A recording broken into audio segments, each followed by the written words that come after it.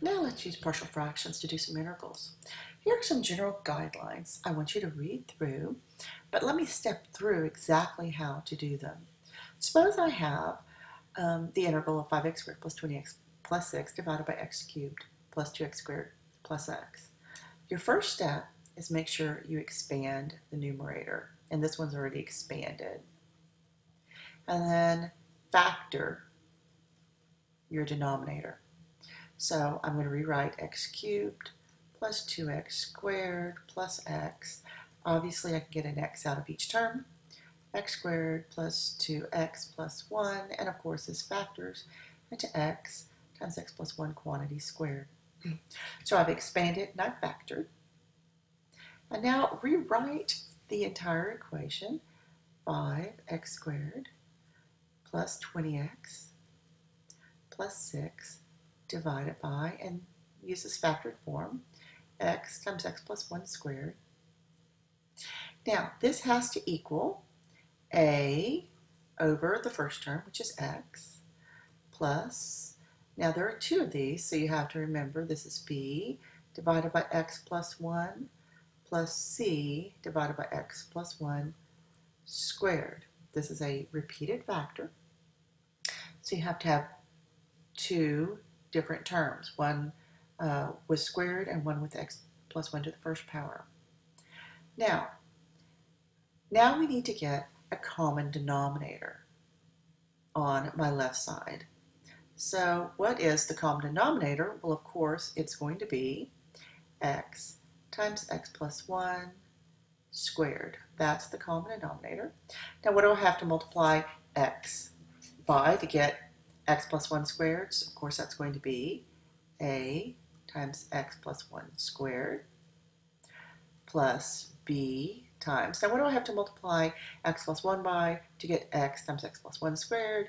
So this is going to be x times x plus 1 plus c. Now what do I have to multiply x squared plus 1 by to get x times x plus 1 squared? And of course that's just times x, and that's kind of hard to see there. So now my denominators are the same.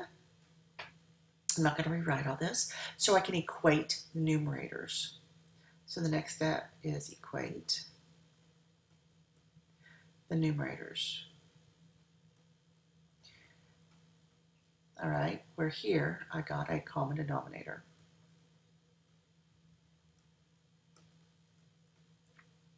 All right, so when I equate the numerators, I have 5x squared plus 20x plus 6 is equal to, well, let me go on and multiply this out. This is going to be ax squared plus 2ax plus a plus bx squared plus bx plus cx. Now, the next step is to look at your terms. So now we're going to basically set up a system of equations where I'm going to equate the powers. So for the x squared terms, what do I need? You see I'm just putting colon here. I have to have 5 on the left side, has to equal a plus b. Now let's look at our x terms. And folks, this really is how I do it. I really do circle them like this. So x to the first terms, 20, has to equal 2a plus b plus c. And then for my constant terms, is that the only constant term I have? Cool. All right, for x to the 0 terms, I have 6 has to equal a. Well, that's convenient. So I have a is 6. So I'm going to come back up here, and if a is 6, then 5 is 6 plus b, so b is -1. And of course, come down here to this last one where I have c, so I have 20 is equal to 2 times 6 plus -1 plus c, so this is 12, 11, c is equal to 9. All right. So now I'm going to take my a, b, and c values and plug them back up into my original equation up here. Doesn't want to extend here. All right. So now plug a, b, and c into the partial fractions. So I'm going to rewrite this. So this is the integral of 5x squared plus 20x plus 6 dx. And I'm rewriting this because I'm out of room and you can't see it up there.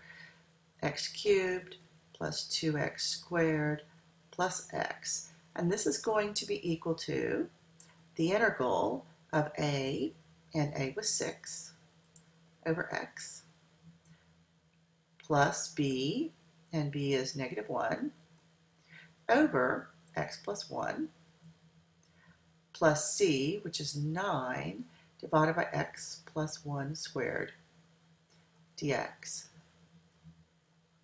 Now, on your paper, you can rewrite this separately.